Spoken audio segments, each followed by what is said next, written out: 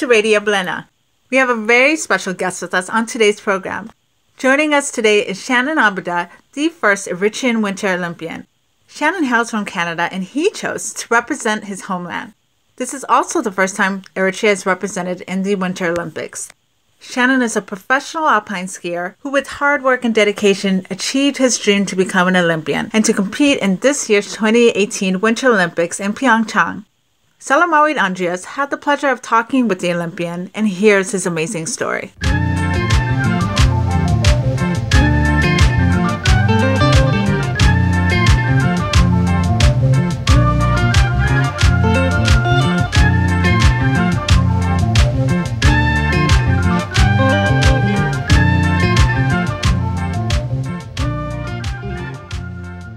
Shannon Abeda, born in Alberta, Canada, has made history in the 2018 Winter Olympics in Pyeongchang.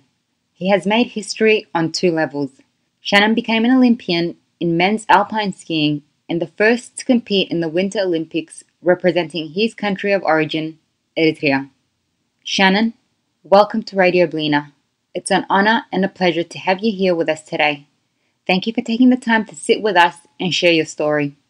Before we begin our interview, I just wanted to give you and our listeners who may not be aware of Radio Blena some insight about the radio and its mission. Radio Blena is a grassroots online radio station that educates the Blen people and global online community to raise awareness and develop and preserve the Blen language and culture. The Blen people are one of 9 ethnic groups in Eritrea. The organization broadcasts educational and informational programs in the form of live and recorded video messages. Radio Blena caters to engage a wide range of audiences by working to develop and build leadership skills and assist young people to take ownership of their community. For more information regarding Radio Blena, please visit radioblena.org. Shannon, so our listeners can learn a little bit more about you, can you please tell us a bit about yourself? What's your full name? Where were you born? And a bit about your background. My name is Shannon Abeda. I was born in Fort McMurray, Alberta, Canada. I currently live in Calgary, Alberta, and train at Panorama, BC. I'm an alpine skier. I've been skiing since I was 3 years old, competitively racing since I was 5, and I represented Eritrea in the 2018 Olympics in Pyeongchang. Shannon, you were born and bred in Canada. You are Canadian. You have as much right and alliance to Canada, yet you chose to represent Eritrea in the Winter Olympics. Why is that? So in 2011, there was the opportunity for myself to represent Eritrea at the Youth Olympic Games in Innsbruck, Austria, and I thought it would be an incredible opportunity for myself to be able to compete in the Youth Olympics. And as well as I felt really strongly connected to my roots and my heritage being an Eritrean. And I thought it would be a good idea, and as well as to promote winter sports for second-generation immigrants as well as Eritreans abroad. I asked you this question, Shannon, as we are extremely proud that you, as a young person, are aware of your identity. Not only are you aware of your identity, but you have taken it one step further and showcased it to the rest of the world. This leads me to my next question. What has the support out there been like for you from the Eritrean community as well as the wider community? It's been incredible. I've received an enormous amount of warm messages from Canadians, Eritreans, and people from around the world. The Fort McMurray community was especially very happy that I would be competing in the Olympics, and they sent me a banner as well as some good luck messages, and it's been really incredible, and I never expected myself to be in this position or have that much support from people around the world. When did your passion for alpine skiing begin? When I was about 10 years old and I first was in Calgary, things for me my ability started developing, and I really started enjoying being challenged in a different terrain and environment, and I think that's where I started to really enjoy alpine skiing, and every day I was striving to find that perfect line, and it was kind of coming to my head that maybe this is something I can take further in the future. How were you able to manage your time in balancing your studies and training for the Olympics? A lot of it had to do with time management and my parents being very, very strict on me on when I did my homework, when I trained, when I wanted to do any social activities. All of it, came down to time management at the end of the day, and it has been a little bit stressful at times, but it's worth it at the end of the day. Tell us about your educational background. What are you currently studying? Right now, I'm currently studying computer science, and I have a focus in information security. You have dedicated 17 years of your life to skiing. What has it meant to dedicate a large portion of your life to chase your Olympic dream? What kind of dedication, sacrifice, and commitment does it require? For me, I'm very proud. There's no really words to describe how it feels that I was able to get to where I am today. It definitely has taken a lot physically, mentally, and emotionally. There's times where I cannot go to school. There's sacrifices made on my parents' part, driving me to venues. There's a lot of time spent in the gym, a lot of time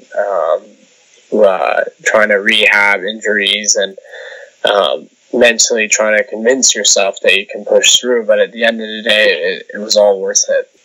You've mentioned your parents being there, driving you, dropping you off. What does it mean to have your parents and siblings support throughout your journey? It means a lot to have my dad and my mom and my other siblings support me. They've always been there since day one, and they're my number one supporters. They have been there in the toughest times, and it means a lot that I have a family who's continued to day in, day out give me their support. How was your Winter Olympics experience overall?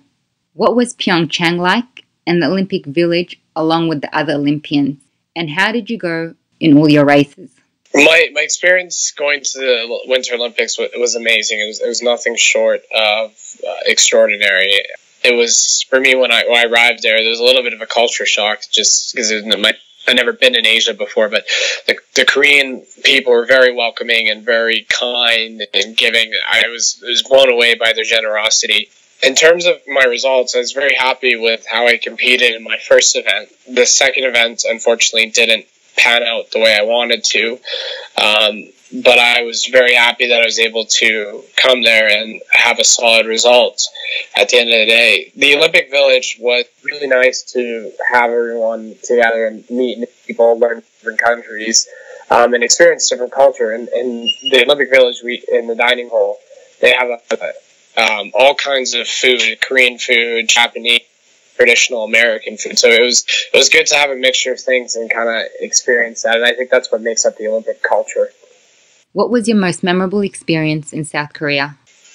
There was really a lot of good experiences for me. I think the opening ceremonies was one of the biggest highlights, being able to walk out and carry the flag amongst the other nations. But one of the biggest things that I really enjoyed was one night with 5 or 6 other nations who had very few athletes.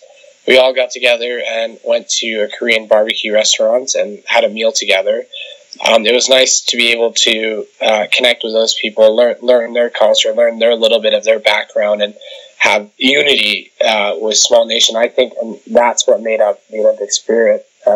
Regardless if it's a medal or results at the end of the day, just being able to, set aside our differences and connect with one another. Were there any other African nations competing at the Olympics? Yes, I actually met all the other African nations that were competing. There was an athlete from Togo, 2 athletes from South Africa, 2 Moroccan athletes, and there was also an athlete from Ghana and a team from Nigeria. You've stated in the past that missing out on going to Sochi in 2014 and injuring your leg to the point where you didn't know if you could ever ski again was physically and emotionally difficult. How was it that you were able to push through these challenges and accomplish your dream of becoming an Olympian? I think one of the biggest things for me that helped me push through was the support of both my parents, my dad and my mom, day in, day out, giving me emotional support and convincing me that I could push through. I also had a very good support team who worked on me and helped me rehabilitate my knee. And on my point, I think I had to really mentally convince myself that day by day, each step will make something better. You have accomplished what you have set out to do. So where to next? Where do you see Shannon in the next 4 years? Right now, I'm not so sure about what the next 4 years will look like for me. My goal was to go to Pyeongchang. That was a goal that I made almost 4 years ago, and I accomplished it. So I like to take some time off, kind of reflect, worked on my school, and then I'll see where life takes me from there. Have you previously been to Eritrea, and do you have any plans on visiting soon? If so, where do you plan on visiting, and what sorts of things do you want to do while you're there? So I've been to Eritrea in 2002 and in 2014. I certainly would like as soon as possible. I think it would be good for me to go there to try to connect with the youth and promote sports, regardless if it's a winter or summer activity.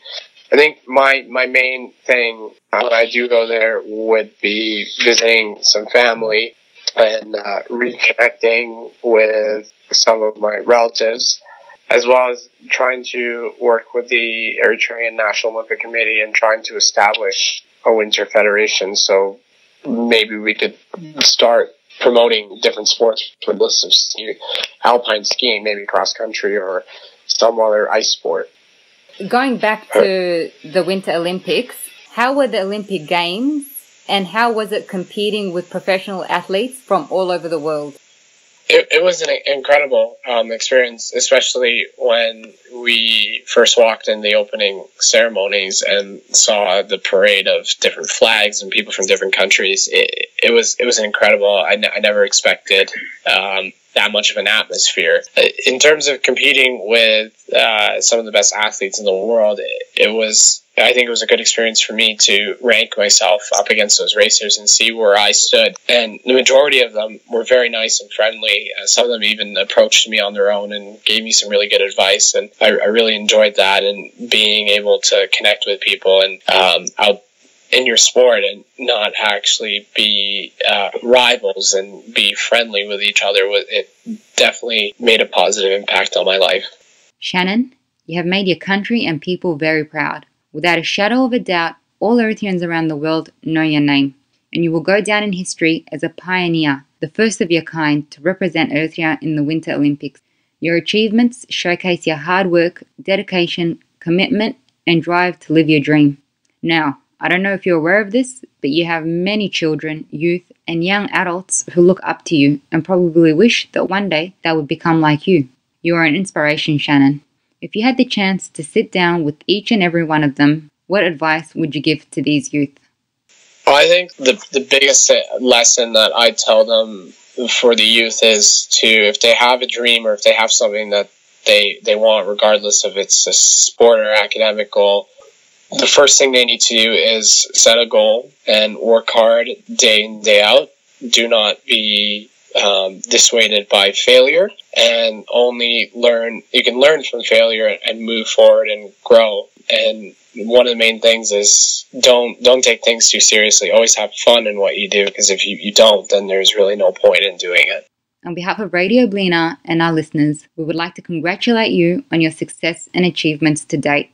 We are sure that this isn't the last we've heard of Shannon Abeda, and we wish you the best of luck in your future endeavours.